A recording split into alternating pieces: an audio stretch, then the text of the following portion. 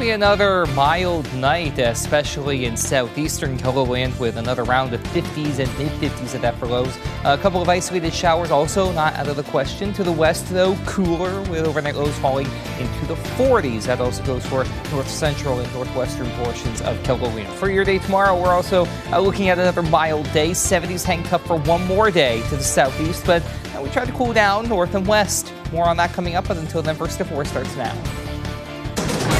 Live from KELOLAND Media Group. KELOLAND News, first at 4. Time is ticking down for South Dakotans to register to vote. A look at today's deadline coming up. Plus, how a satellite voting location in Iowa is helping people with disabilities vote. And then coming up in the next half hour, diving into the world of artificial intelligence, how it could benefit small businesses. Good afternoon, and thanks for tuning in to First at 4. I'm Don Jorgensen. And I'm Kelly Volk. This afternoon, we're learning more about a Nebraska man's alleged crime spree that spanned 3 states. Authorities say that Sean Carlos Payne, a man who was wanted in Omaha for assault and child abuse, drove hundreds of miles to western South Dakota. He's accused of kidnapping a Meade County girl and taking her to Wyoming, where he was involved in a chase with law enforcement. This afternoon, South Dakota Attorney General Marty Jackley, along with the Meade County Sheriff. Child abduction response team, the training that we do, how Meade County handled it is exceptional, and again made a tragic situation from being worse. We are going to take a closer look at the alleged crimes and the multi-state response that led to the arrest. That's coming up on KELOLAND News at 5. A Rapid City man has pleaded guilty to first-degree murder in the death of a 54-year-old woman. In court this morning, 65-year-old Brent Kurtzman admitted to the premeditated murder of Julie Fisk. He faces a mandatory sentence of life in prison without the possibility of parole when he's sentenced next month. The state agreed not to seek the death penalty at the wishes of the victim's family. Fisk was beaten to death while she slept in her Rapid Valley home in February of this year. Kurtzman also admits to setting fire to her home afterwards. As part of the agreement, a charge of first-degree arson was dismissed. We're also following developing news out of Sturgis this afternoon. Mayor Angela Wilkerson has resigned effective immediately. In a letter to citizens and city staff, she wrote that she's faced constant opposition from city council members and intimidation from certain business leaders. The letter goes on to say that she is stepping back so the attacks can stop and that the city can move forward instead of being pushed back. We will hear more from the mayor, and we're going to hear from one of the people behind the petition to replace her. Tyler Lauder is working on that story for KELOLAND News at 6. The T Volunteer Fire Department responded to a unique call on Sunday.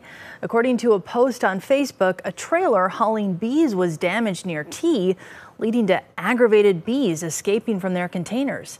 Firefighters used water to cool off the shipping container and calm down the bees. Wow. Yeah. You don't expect that, do you? You never know what you're going to get when you're a first responder. Yeah. Well, you never know what we're going to get in the weather department either. Oh, yeah. What's the story today, Adam? That's warm again. Basically stopping you if you've heard that one. It's been that way for a better part of the fall season. But we are going to try and cool down a little bit as we head into the middle part of the week. Still above average, but closer than what we're seeing, today. For example, it's 81 degrees in downtown Sioux Falls with a south wind of 15 miles per hour. 81 is our average high around the end of August and the start of September, just to put that number into perspective.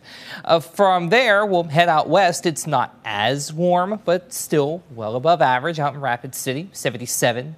Light and variable breeze out there as well. Basically across the board, it has been warm and unseasonably warm at that. We're at 78 for Mitchell over to Huron and Brooklyn.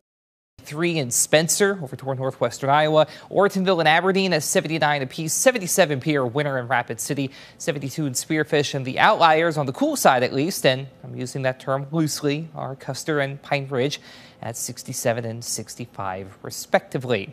We have had a bit of a breeze out of the south at 15 to 20 miles per hour in many locations for central and eastern KELOLAND. Out to the west, it has been a quieter day overall. We do have some fair weather clouds out there, mid to high level stuff that we're just dealing with. A little bit more trying to stream on up from Nebraska along an upper level trough.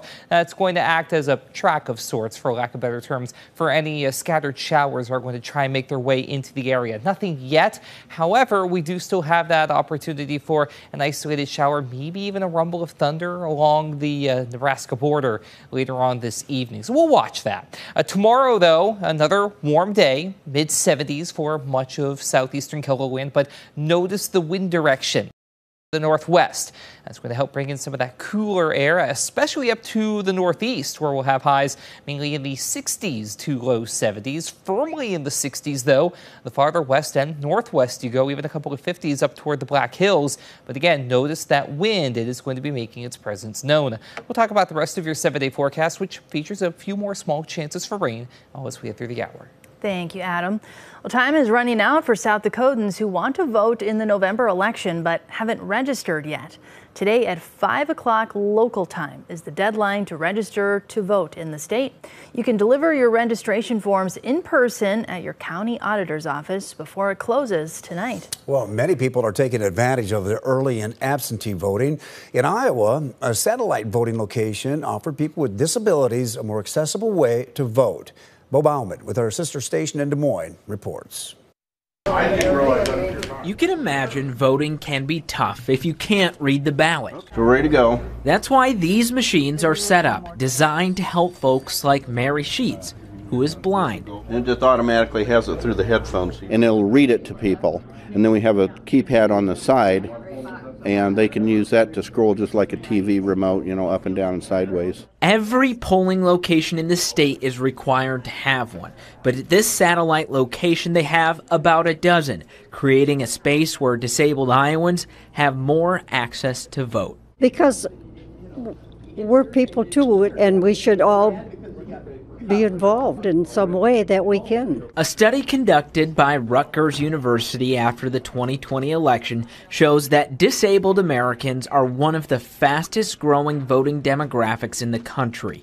And the Iowans showing up today say they're thankful they have an accessible place to cast their ballot. We want to vote here and not go downtown and vote at the county auditor's office. It's just kind of a center hub and just easier to get to. Independence is one of the foundations the United States was built on. But it can be easy to lose sight that not everyone has personal independence. Hold that sucker up and smile. Even the blind can do it. Which is why this group treasure the ability so many can take for granted. This is it? Okay. I have voted. Everybody come out and vote. As Bo Bauman reporting, Iowans can contact the county auditor's office to find out about satellite voting locations in their area. In North Carolina, more than 1 million people have already voted in the November election. The turnout represents about 13% of North Carolina's 7.8 million registered voters. The Tar Heel State joins Georgia, which recently announced 1 million voters had cast early ballots and broke state turnout records.